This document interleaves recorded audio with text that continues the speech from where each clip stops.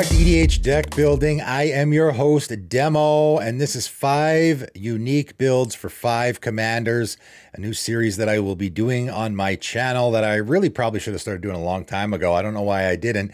It fits nicely into what I'm doing on my channel, right? And of course, I have my Underwhelming Commanders series, which I talk about those underwhelming commanders that are a little difficult to build around. And then I have, my Building Janky Decks series where I talk about playing these really janky, interesting, deck ideas and strategies. But I have, there's a void there that I think needs to be filled, which this series will do, which is commanders that, not really underwhelming necessarily. Maybe some of them are, but for the most part, they're not underwhelming. And they're actually, in some cases, really, really popular. But let's go a different direction with it, right? A lot of commanders, especially the way they print commanders now, it's just super obvious the direction you want to go. And that's the direction everyone is going. But I'm throwing out other ideas. Here's some commanders that maybe you already have these decks and you're just looking for something that is a little more interesting to do with them. I'm giving you an alternate route to take, right? Instead of going the mainstream route, the really obvious route, I'm giving you a different one to take that you can build around that commander that's not very underwhelming. It's actually a pretty good commander, but doing it in a more interesting way. Before I get to that, though, I will just say that once in a while, these are the ideas that I come up with, and a lot of time I come up with them because I am actually making these decks. And Torsten that I talked about in the last video, I actually went ahead and made that deck. So once in a while, I won't be doing a poll or anything, and I won't be putting deck lists for all these, but once in a while, I will be building these decks. And when I do, I'll throw them out there, maybe in the following video for you guys to check out. So the Torsten deck I made, I went with not entirely creatures and lands, like I said in the video. I did put a few cards in there. Like Hunting Grounds, for example, is one that I just think is a slam dunk in that deck because you're filling your hand so quickly that you can very easily put those creatures into play. And of course, because you're in the discard theme, I did a lot of the discard stuff that fits with the threshold. So you very quickly get the threshold. And then as you fill your hand with creatures, Hunting Grounds is just a slam dunk in that deck, I think. So that deck list is in the description if you are interested. Getting to the 5 commanders from this week, though. Rafiq of the Many. 1 green, white and a blue human knight 3/3 has exalted whenever a creature you control attacks alone. It gains double strike until end of turn. And, I just did my commanders that used to be really, really scary video, and I could have very easily put this one on there. It is a commander that used to be one of those really terrifying Voltron commanders. And I haven't seen this guy in forever. The strategy, you look at this and you're like, okay, well, I'm going to give my commander double strike. And, when the Voltron strategy was a lot more, I guess, viable in the format, that's just the mentality people had is, oh, well, if I'm going to give any creature double strike, why not have it be my commander? I don't know if anyone has ever made a Rafiq of the Many deck that wasn't Voltron. I've never seen one.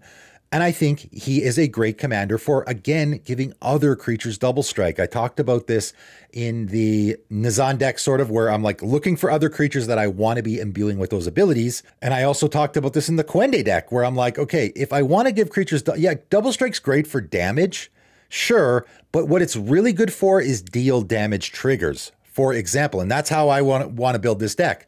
A Cold-Eyed Selkie, for me, is an absolute slam dunk in a Rafiq of the Many deck. And I would imagine a lot of people never included it in the Rafiq of the Many deck because they were too busy doing the Voltron strategy, right? If I have a Cold-Eyed Selkie in that deck, it attacks alone. And, if it's got the island walk, so if my opponent has islands, it's unblockable.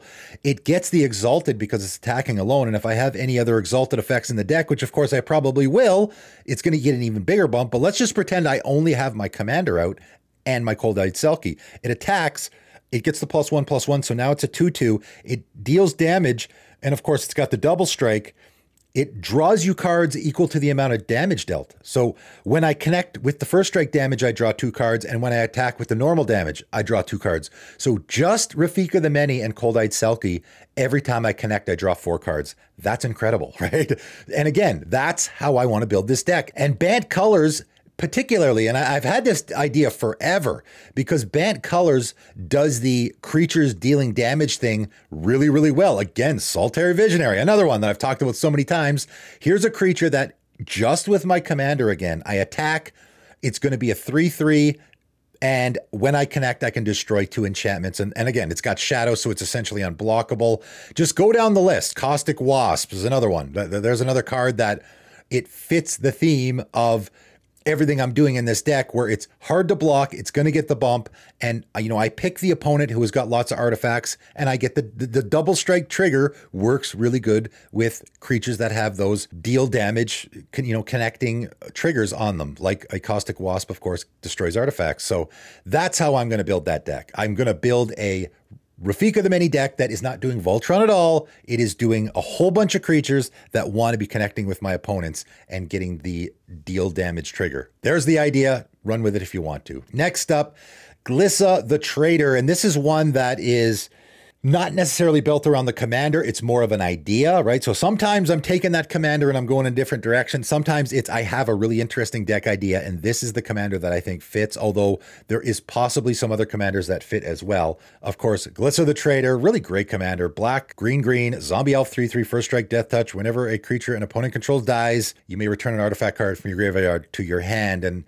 it's just such a neat commander because you're doing the artifact theme, but in Golgari colors, which is very unique and interesting. And I chose this one because it is fitting the theme of what I'm doing for both of the different tribes that I'm going after here. I'm doing an underwhelming tribe here. That's the situation that I'm going after here. But I'm using Glissa because both of these, I don't know if underwhelming tribe is the right word, but certainly very rare tribes. Both of them are artifact creature tribes as it happens. And so for that reason, of course, they both fit with Glissa. And I came up with this idea because when I had a Glissa deck a long time ago, I had Razormane Masticore in the deck. And this is one of the tribes. Masticore, if you're not familiar with it, there's not a lot of them. There's a few.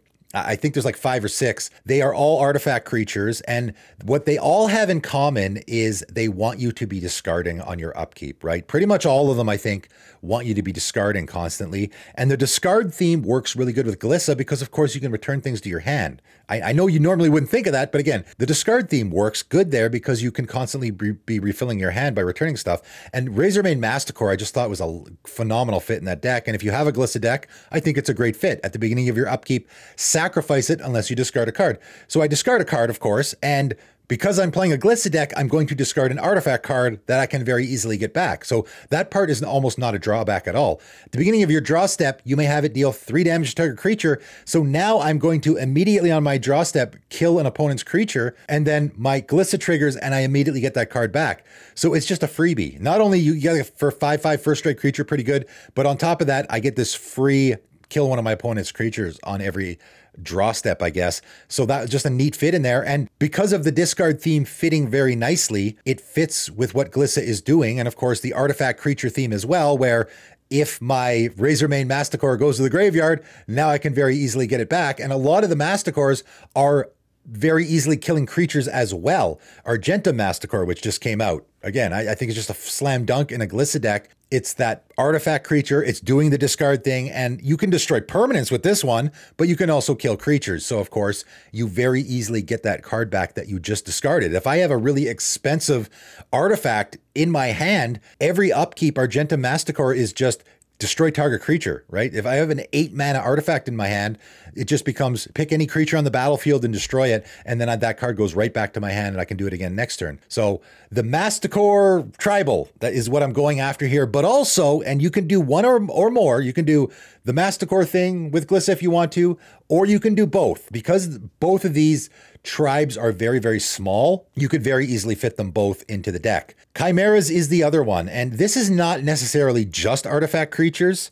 There are quite a few chimeras in the format. They're not really in any particular color, but you could throw a few actual chimeras in the deck. Tree Shaker Chimera is one. That's a chimera. And it's pretty decent. It's green, so it'll fit in your Glissa deck. It's not an artifact creature or nothing. The reason why the artifact creature fits, though, is because of the only sort of tribal aspect that fits with the chimeras, which is this cycle of cards that came out in Visions, like Leadbelly Chimera, which is a chimera, and they're all the whole cycle of these cards that are imbuing abilities. Also, putting +2/+2 counters on them, which is kind of funny because you don't see +2/+2 counters anymore. Sacrifice Leadbelly Chimera. Put a +2/+2 counter on target Chimera, and it gains Trample. And that's a permanent effect, right? The trample lasts permanently. So again, if I have my Tree Shaker Chimera out, for example, I can sacrifice that Leadbelly Chimera and imbue it with this ability and give it a... So now my Tree Shaker Chimera is a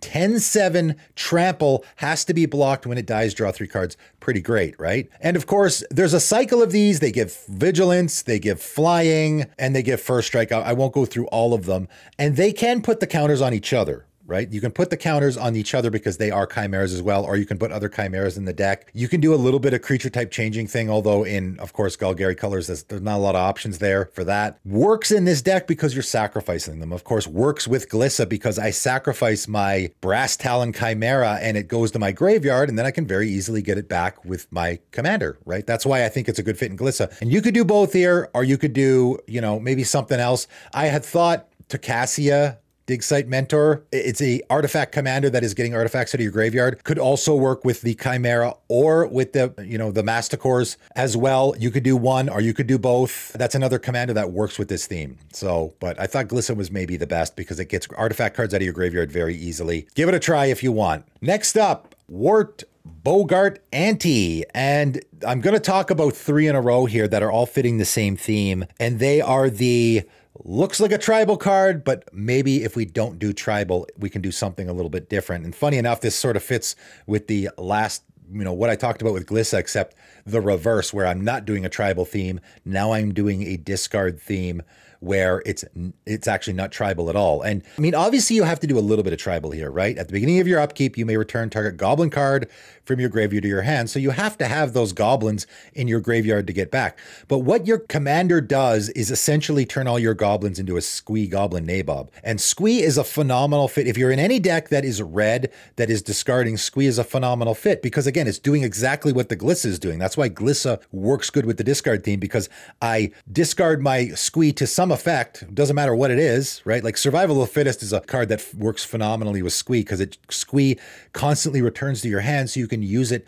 as fodder for your Survival of the Fittest every turn. The same is true here, right? Your Squee is just great in any discard theme because it's always you return it on your upkeep, and it ensures you always have discard fodder for whatever effect you have. And Wort, Boggart, Auntie is doing that effect that Squee has with all your goblins, right? Now, you can put goblin tribal stuff in here, I guess, but at the end of the day, the discard theme is what you're going to be doing here. This is going to be a Rakdos discard deck. And as I just talked about recently in a video, I think Rakdos are actually the best discard colors because they have so much support there, right? You think about Bone Miser, Surly Badgersaur. There's lots of really good Feast of Sanity. There's so many great cards in Rakdos colors that want us to be discarding, right? Conspiracy Theorist. There's a ton. If I'm doing a discard tribal deck, I want it to be in Rakdos colors. And here, even though, again, there doesn't seem like there's anything discard going on here at all you have to do is make sure you have some goblins in your deck. That's it. Not even a lot, just a few. So that at the beginning of your upkeep, you're returning a goblin from your graveyard to your hand so that you always have discard fodder in your hand to discard to whatever, you know, just put whatever you want in the deck. Anything that discards cards will work here, obviously. You could do Madness, and again, Madness is probably best in black and red colors. It's a little bit of a camouflage, right? Where it looks like I'm doing a goblin tribal deck, and I do have goblins in the deck. I would say probably a dozen is enough just to make sure you have at least one. And then I'm doing a discard theme in Rakdos colors, which again, Madness works really good, and there's a ton of great discard support in the colors as well. I think that's a neat way to go with this commander. Continuing on, and again, Gargos, Vicious Watcher, really popular commander in the format. It was the most popular mono green commander for a while. I don't know if it still is. And you know, I'm going to call this the Geralf effect or the Geralf syndrome or something. The mono blue Geralf, when everyone first saw that commander, they didn't think it was very good because you see zombies you control have flying and everyone thinks it's a zombie tribal deck. And it's automatically, you know, oh, this is not a very good commander because it's, you know, mono blue zombies. That's not great. And we had just gotten Wilhult, which of course is a bonkers Demir zombie tribal commander. So why would I ever use Geralf? Geralf, there's no zombie tribal there at all. The second ability of sacrificing your creatures, that's what you're building around, right? And this happens a lot with commanders now. Ratatrabic is another one where you look at that and you're like, oh, well, zombies have vigilance. I guess I'm doing zombie tribal. No, that's just an added bonus to the last ability, just like with Geralf. The last ability is what I'm building on. And people did this less with Ratatrabic. There they didn't make the mistake as much because, of course, vigilance isn't that great as a tribal aspect, but the last ability is really good. That's what you want to build around. And the next two commanders I'm going to talk, again, Wort sort of like that, but the last two commanders especially. Get out of the tribal aspect, and then what do we have, right? And when you look at Gargos Vicious Watcher, you see Hydra spells you cast cost 4 less to cast. That, of course, I'm doing Hydra Tribal. And you can. I would argue that there are better Hydra Tribal commanders. I think there's probably a few. Again, ones that you don't have to be in mono green.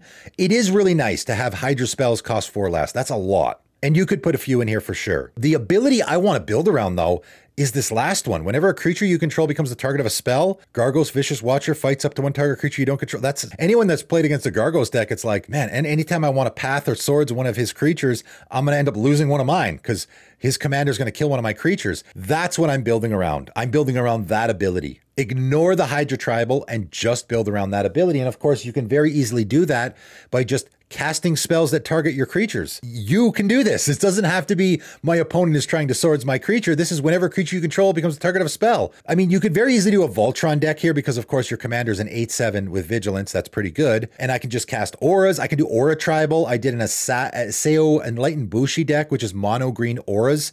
And there's a bunch of stuff in there like Seeds of Growth, right? Or what's that spell that whenever you target your creatures, you get to draw cards? There's already support for that, right? So there is a lot of stuff that we can put in this deck that are already doing that. Legolas, which just came, I talked about this with the Legolas, better in the 99 commanders, right? He's doing that, where when you target your own creatures with spells, you're getting a benefit. You're actually getting the fight mechanic. You can do the fight thing here, where whenever you fight creatures, you can either use fight effects, where I can cast a fight effect that is targeting my Gargos, and I will get essentially a double fight off of it. And for that reason, the Death Touch Tribal works here as well, because Death Touch works really good with the fighting, or I can just do the punching. The punching is probably better with your commander because your commander's already doing the fight thing. You don't want to fight a bunch of creatures, you might lose your commander. A punch effect is better because I can punch a creature, that creature's going to die, and then trigger my commander and fight another creature. So now I'm getting a 2-for-1 here. Obviously, Livewire Lash is an auto include here because that's doing, the I want to target my creatures with spells because your commander's fighting all the time. And again, this is something that I don't know if people do in their Gargos decks, but they certainly should. And if you're building around that last ability and doing more of a Voltron strategy, the my commander takes damage and puts counters on itself. Cards like that will work here because your commander's constantly taking damage. So anything that your commander's taking damage and you're getting a benefit off of that will work here as well. Ignore that Hydra Tribal thing. You could put a few, sure. And obviously you could do the changeling thing as well, because of course changelings are hydras,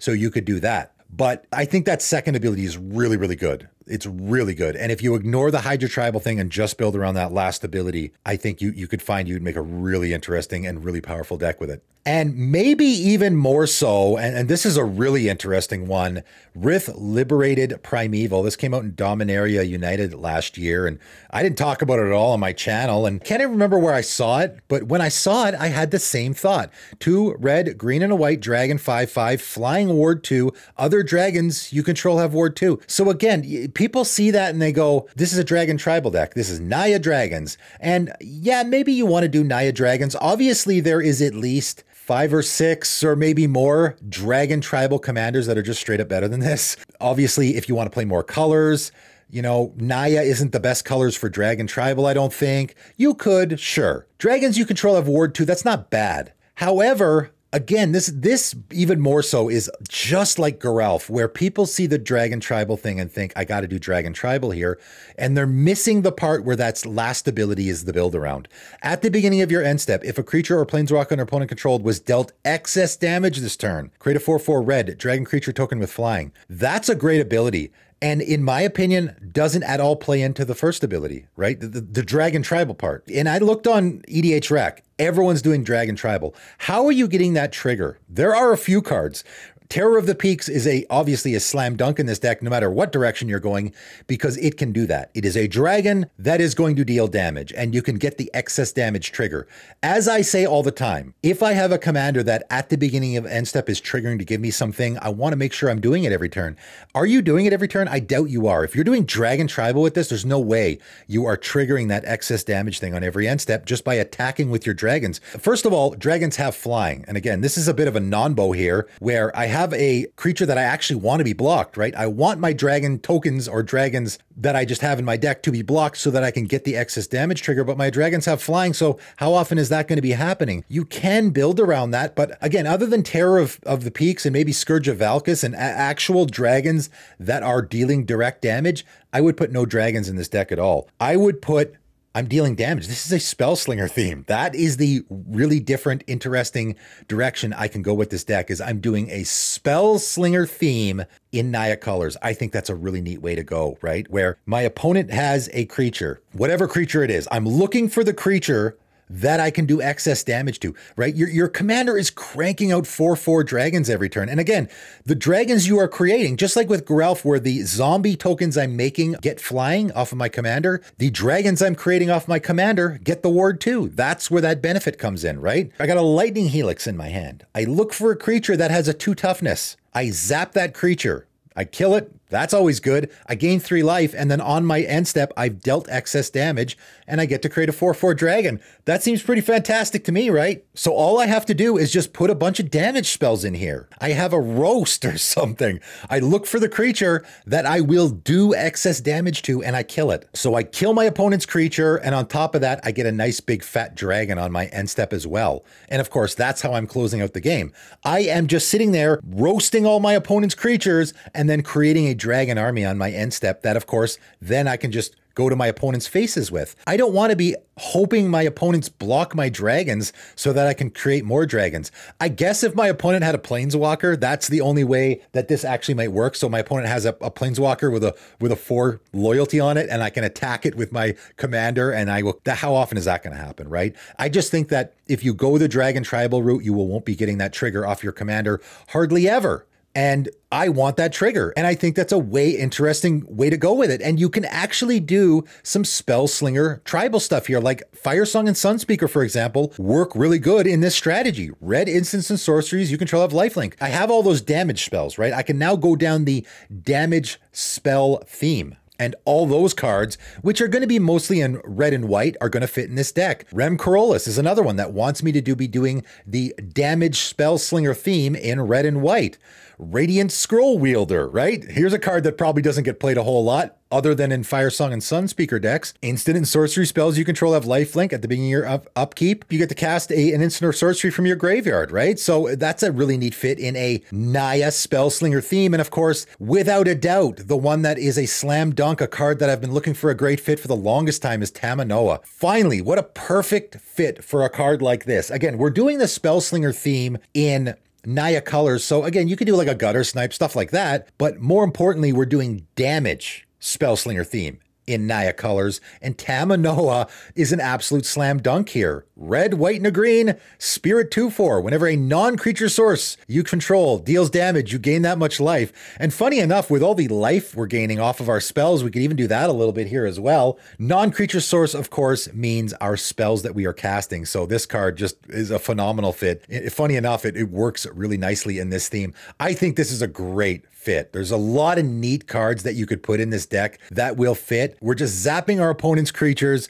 with damage spells, and then we get a 4/4 dragon on our end step. I think that is a way better build around for Rith than the just straight up dragon tribal theme, right? Again, there are a few dragons that will fit the theme that you could throw in here for sure, but I would put in like 4 or 5 and that's it. The rest of the deck is a Naya Spellslinger theme. I think that's a really, really cool build with this commander. All right, that is it. That is all 5 unique builds for 5 commanders. Again, these are all, I think pretty much everyone I mentioned today is a pretty popular commander, but I'm going in a completely different, interesting direction with it. Again, if you already have one of these commanders and you're not kind of bored with what you're doing, you have a Rith deck and, you know, Dragon Tribal, it's not really working great with that last ability. I just gave you a really great way to go with it. Maybe you can do it yourself. That is all I'm doing here. I'm just giving you guys interesting ideas to go with these commanders. Maybe in the next video, I will have built one of these decks. We'll find out in the next episode. That is it for today, though, and thanks for tuning in.